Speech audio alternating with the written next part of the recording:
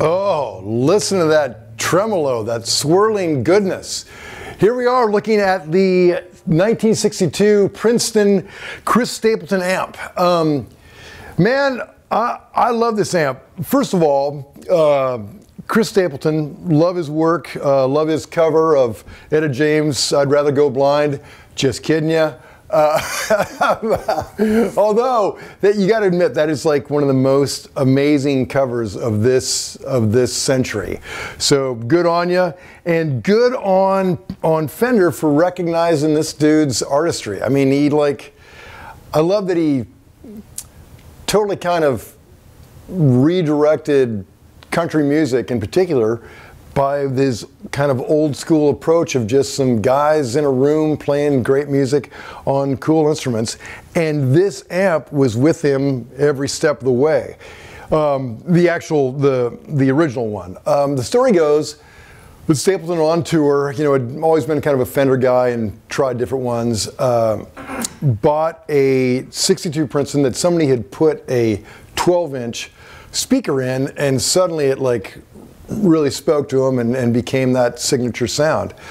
And if you've seen him live, you've seen that amp on all of his shows pretty much from the beginning. And so what they did, his amp was wearing, well, it's kind of vulnerable.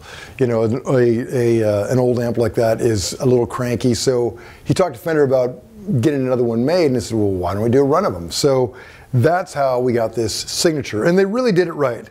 They started with this, you know, the classic, is it the CG2 circuit board, hand wired, original 12 watts. The tubes are two 6V6s, one 5Y3 rectifier tube, and there's something about tube rectifiers. They just got this saggy thing that's, I don't know, rich. And then two 12AX7 preamp tubes. So all these ingredients just give you that sound. There's the Fender Vintage Blue Tone capacitors, and the upgrade of the 12-inch speaker I think makes a huge difference. There's a place for 10s, I totally get it, but I think guitars are a little more, I don't know, a little more magic with the 12. Something about that works better. Schumacher transformer and a solid pine cab, just like the original. Now, some people argue that you know, the kind of plywood approach that amp companies are using today are actually sonically whatever, you know, better. But man, I don't know if it's one ingredient or all of them together, but it just sounds great. And that tremolo, you know, of course you have very limited, you have your only effect is tremolo. There's no verb, which I miss a little bit, you know, admittedly. But the tremolo is just fabulous.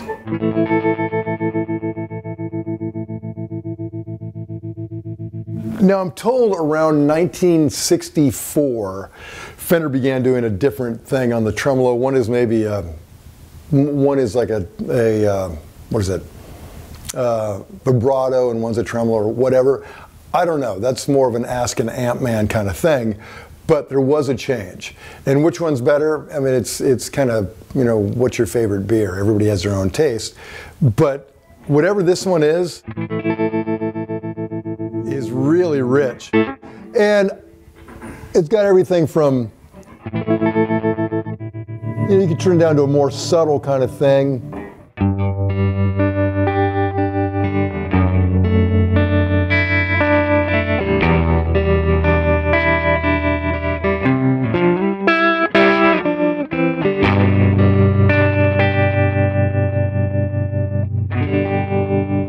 And that's almost kind of like a Leslie, like a slow Leslie. But then you put it up on, you know, the spaceman kind of thing.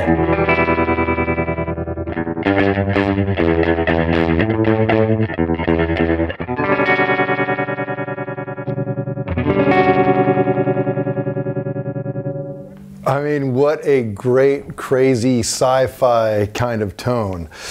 Other than that, I mean, it couldn't be simpler. You've got your tremolo, you've got your one switch for that, and then you have volume and tone.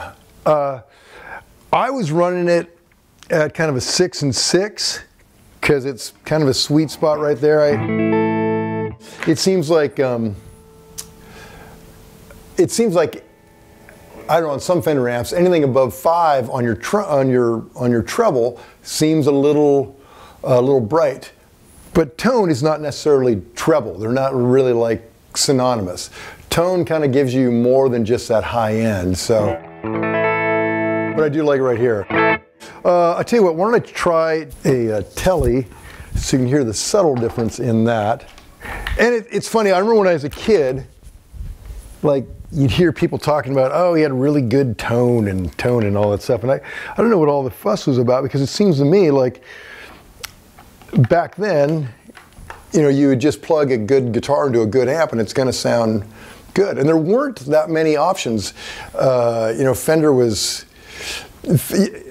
running a Fender guitar into a Fender amp, you're really not going to go that far off the mark. It's hard to mess that up. So it kind of takes the whole... You know, back in the day, these session dudes weren't really carrying a lot of pedals, but they'd have like a 62, you know, 62 Princeton or a Deluxe or whatever, and plug like a 50s telly into it, and it would sound pretty good, you know, and it should. So here's just a telly.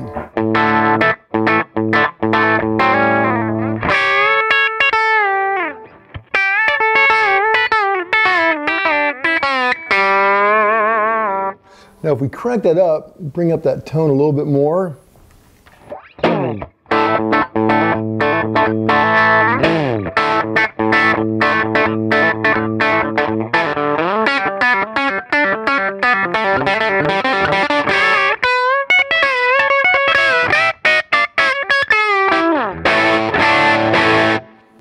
Give it a little more goose on volume.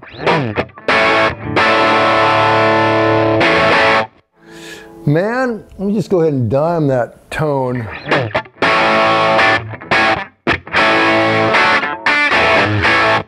Now I've got my tone all the way up. It's on a bridge with the tone all the way up and the tone all the way up on the amp. And I mean, it's high-endy, but it isn't like a really unpleasant high-endy. It's just gonna kind of cut in a mix.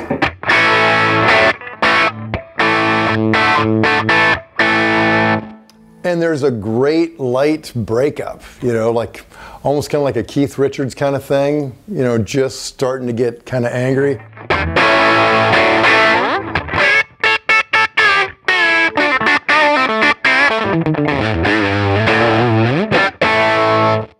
Love that.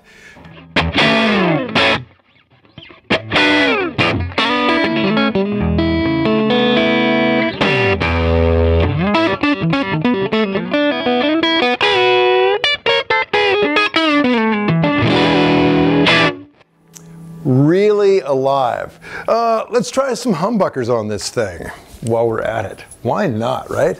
Okay, let's see. So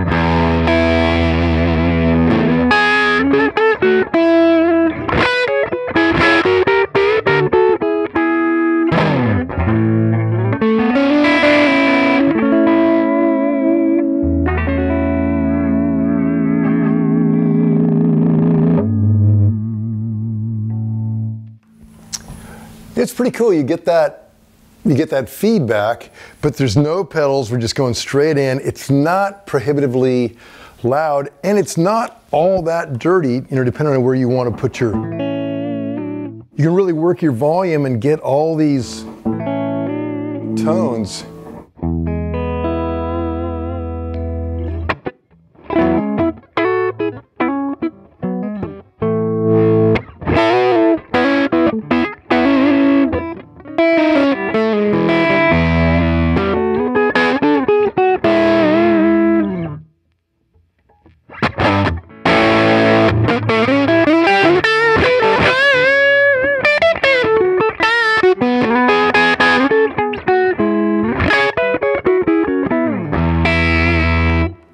Anyway, I'm getting a little noodly because this thing's just so much fun. Ooh, before I forget, also in keeping with the old school Fender kind of thing, comes with this kind of badass canvas bag, which, you know, it's not like a road case, but it's going to help keep this cool old school brown finish in, you know, looking good.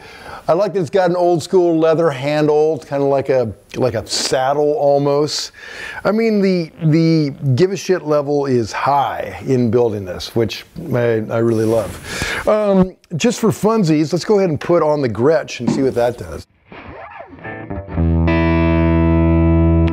I like that, man. Kind of a...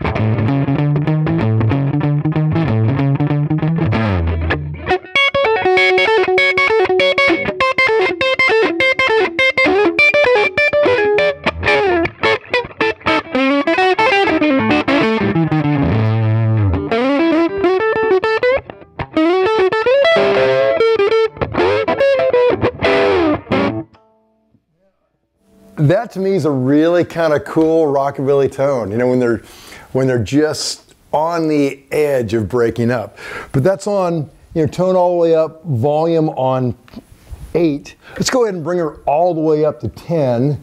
And it's not going to get that much louder, just a little bit dirtier. You know, at that point, it's funny, you can just hear these little amps just trying their best, but all they can do is like kind of let out a loud, you know, a distressed scream. It's not be really louder.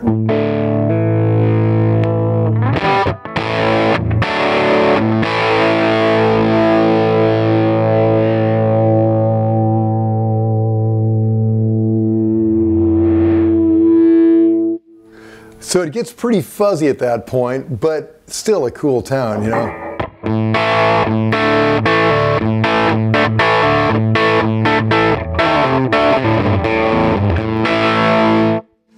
And because this has, you know, the original Jensen 10, I know those are kind of revered today, but man, this speaker, which is an eminent C, is it a C5 or CS speaker, is so much, it's serving this so much better. Like a 10 at this point would get real, the old Jensen 10s would be really farty at this point. So Fender, good on you, excellent job. These 1962 amps are really hard to find, and if you find one, there's no telling what it's going to sound like because it's going to be old and cranky. I mean, the thing is old. And good on you for recognizing Chris Stapleton as what a game-changing artist. So, love that. Check out our rig rundowns, check out Instagram, YouTube, all that jazz. Read the magazine, check out my column, Premier Guitar, and we'll see you next time.